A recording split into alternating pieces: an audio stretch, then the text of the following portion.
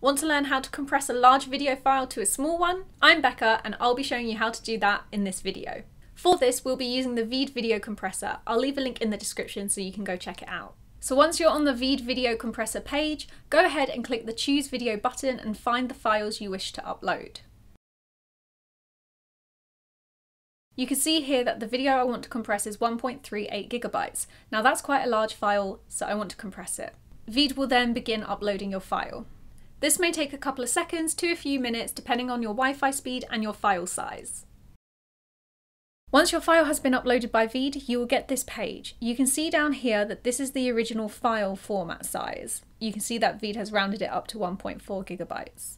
However, if we move over to the left-hand side of the screen, you will see this slider compression button. If we move the slider down or up, you will see that the number at the bottom of the screen changes. If I bring the slider all the way down to the end, you can see that this is the smallest file size that Veed will compress to. If I drag it all the way to the top, that is the largest file size that Veed will compress to. You can see the difference between the original 1.4 GB file compared to the highest quality that Veed will compress to being 284.2 MB. 284 MB is definitely a lot smaller size than the original 1.4 GB file. However, I'm going to select the normal file size. The bigger the file size, the better quality of the footage. If you click on the Advanced Settings tab, then you will also have the options to choose between CRF or bitrate. Again, you can use the sliding button to determine the quality as well. You can also choose to change your frame rate. Below the compressions feature, I can change the resolution of the file as well. If you want to edit anything out of your video, you can do that as well. Click the Edit Video button and this will take you into the Veed Editing Studio.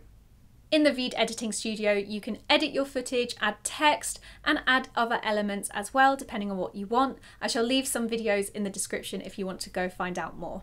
When you are happy with the file size, press the Compress Video button. Veed will then begin compressing your video. This may take a few seconds to a few minutes depending on your Wi-Fi speed. When your video file has finished compressing, you can hit the play button to see how it looks. Veed will also tell you how much your file has been reduced by. 97% is quite a lot. You can also see that Veed will tell you how big your file size is now. Below this information, you have the option to edit your compressed video, or you can hit the download video and Veed will automatically save and download your compressed file.